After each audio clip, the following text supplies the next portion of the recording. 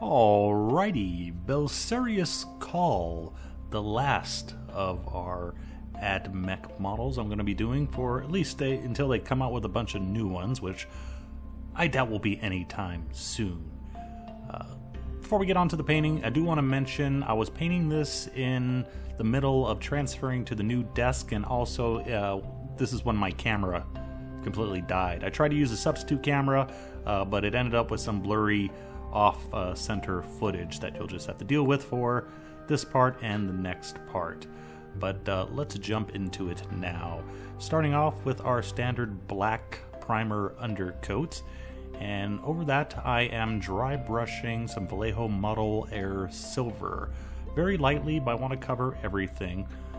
This is going to be kind of the default color, since there's so many tiny little bits on this model. I really want to work the color into the recesses to just cover anything that at this moment I'm not sure what color it's going to be. So I decided to go with metallic color since that seemed to be a good default for all the little bits he has hanging off of him.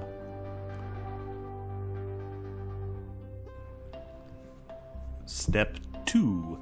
That would be our ink shade. We're using my standard black and brown ink mix. Black for shade, brown for dirt. So I went a little bit heavier on the black than the brown in this case. Also added some Glaze medium, just to smooth out the wash since we're putting it over such a large surface area. Pools might happen, but the Glaze medium will help fight the pools. Also give me a little extra working time to pull the wash off of any areas where it collected where I don't want it to collect. But we're giving all those metal bits a nice good wash now.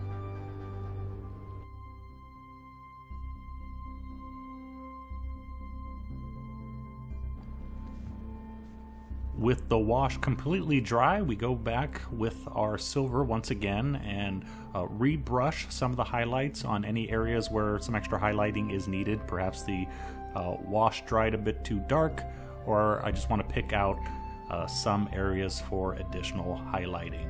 Again, I'm kind of doing a lot of areas here, more than I would necessarily need by the end of this project, but right now I have no idea what is going to be painted what color, especially when it comes to all the metal bits.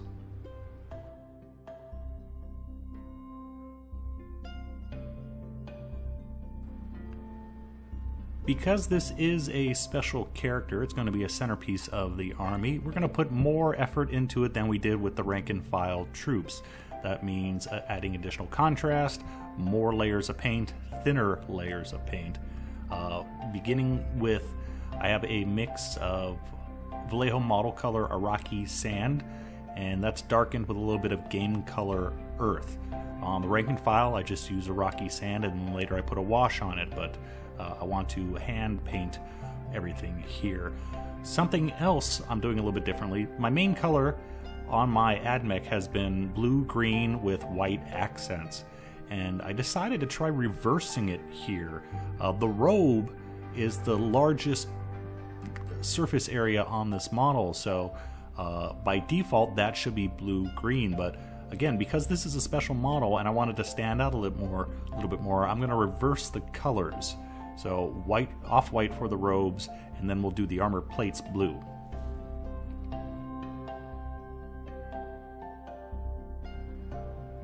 Now we move on to Iraqi Sand, and again, because special character here, paint is much thinner than it normally would be, and I'm just slowly building up colors to begin our paint job. This is just the starting points here. We got a lot more layers to add.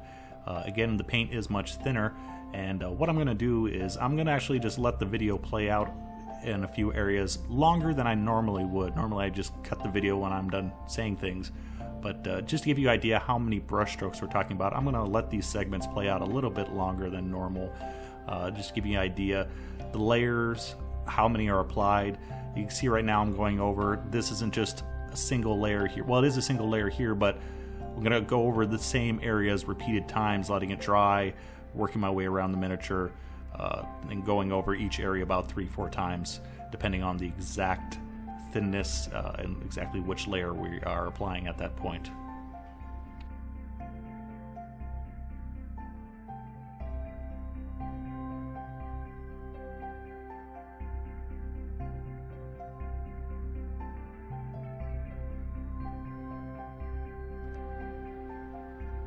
So the Iraqi Sand and the Iraqi Sand Earth mix, that was shade layers. Now we're going to start working on what I call the base coats. Terminology differs. I refer to the base coat whatever being the medium color between the highlights and the shades. Other people just call the base coat the first color, just making that point clear. But we have Iraqi Sand and Pale Sand mixed together now. Again, paint's very thin because I want to slowly build up layers, and that'll ensure that we don't have any brush marks between those coats. So it's a long process. I'm taking my time because this is the last figure of the bunch. I can afford to do that. I don't have 5 of these or 10 or 20 of them to paint.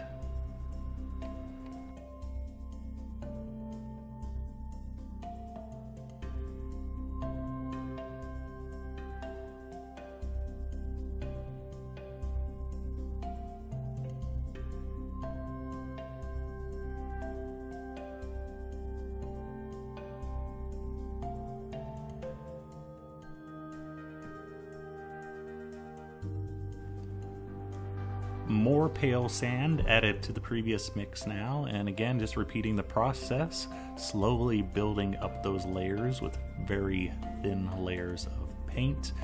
On my rank and file, I believe I did, let me think here, 3 layers plus a wash, I believe. Iraqi sand, the pale sand Iraqi sand mix, and then pale sand.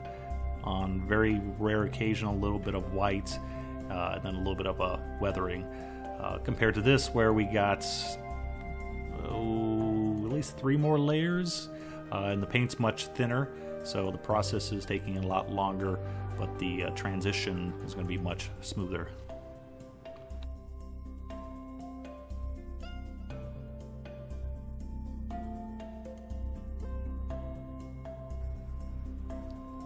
We have now made it to straight pale sand. Yay! You can see we're putting this highlight on a much smaller area. That's always what we want to do with highlights, work our way up towards the tips of the folds. Fairly easy painting this robe here because it has a lot of nice folded material. It's easy to figure out exactly where the highlights should go. And again, if this was a rank and file, it'd probably be done after this step, but we're going to go a little bit farther, add more contrast, and that will make the model stand out more on the battlefield or sitting in a dark cabinet somewhere.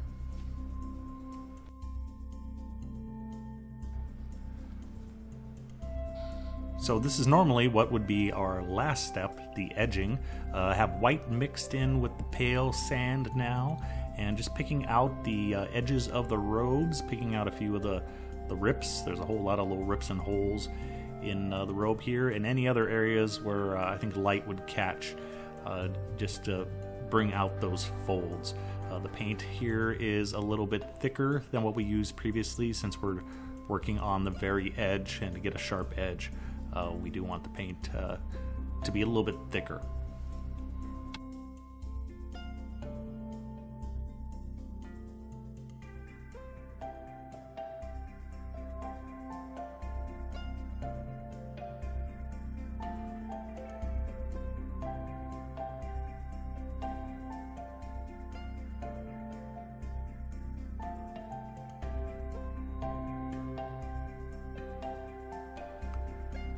Even I thought the model was done at this point, but I decided to go back with pure white and still pick out a few of the rips. And there's actually a lot of rips in the robes. Just want to pick out the edge, or the bottom edge at least, because those are eventually going to be shaded with a very dark color, dark brown or black, and having that very dark color and that very light white color right next to each other, it's going to help make those rips actually show. If I just didn't over highlight it at this point, they wouldn't pop as much by the time we get to the end of the project.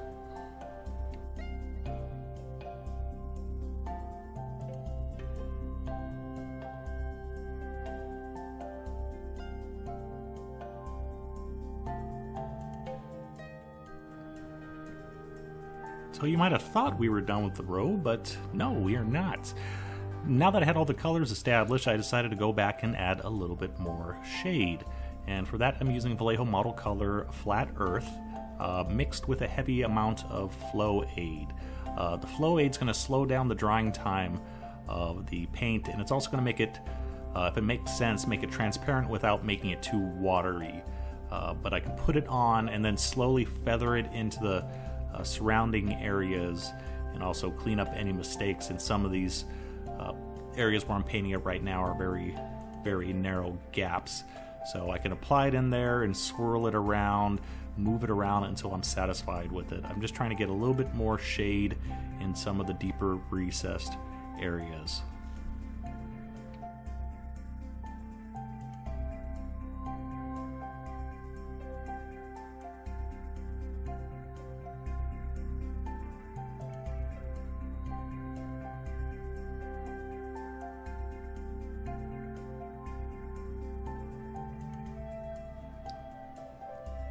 Finally, on to the armor. Like I said, I want to add more contrast to this miniature. Normally, for the rank and file, I would have started at this point. I have model color blue green mixed with game color verdigris, but I'm actually applying that over a base coat or undercoat of Vallejo model color, just straight blue green, just because I want to get a bit more color transition into this project. So it's a very just small step, but we will add to it with even darker colors a little bit later on.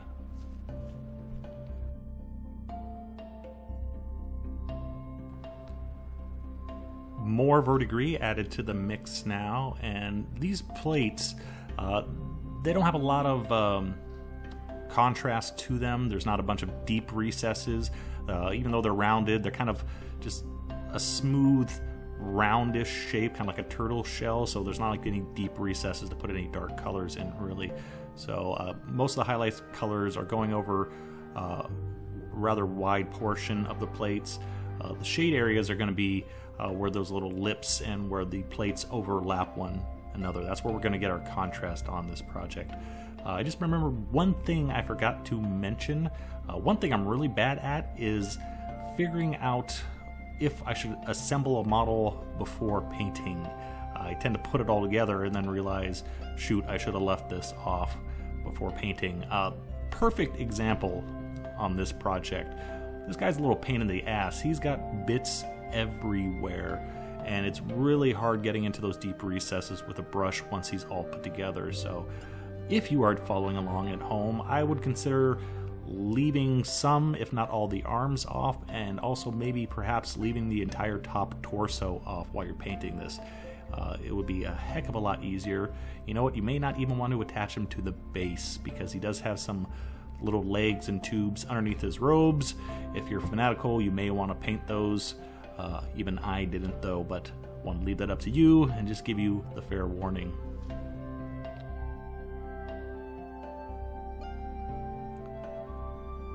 So we have finally worked our way up to straight verdigris, and this is, again, where I would normally stop on a rank and file, but we have another couple steps after this one. You can see there's not a lot of huge color transition here. I'm just trying to work these highlights kind of away from the sides of the plates, how they curve off to the sides, and just work them towards the top. That's my method of highlighting and shading. Some people could add a hell of a lot more contrast, like to the front and back of the plates on top, go really dark colors there and have a really bright color in the center, which you can do if you prefer that style. It's just not my style, and it's not the way I paint. I try to figure how I learn to paint logically. Top of a car, it's going to be bright, you know, all the way across the hood or the trunk. So that's my thinking here.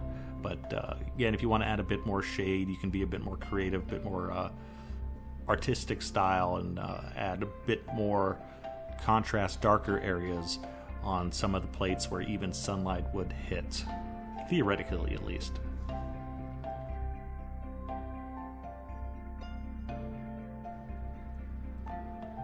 So next we have verdigris mixed with a little game color steel gray. Normally I would call this the edging color, but you know what, we have no edges to paint them on because all the edges have this trim that we're going to paint later. So this is just an extra highlight area. I'm trying to mostly pick out the areas right next to where the trim and the plates override each other, so where they're layered. So this highlight is going to go right next to a deep color, dark color recessed area, and that's really going to make all those plates and those recess areas really pop once we get those shaded.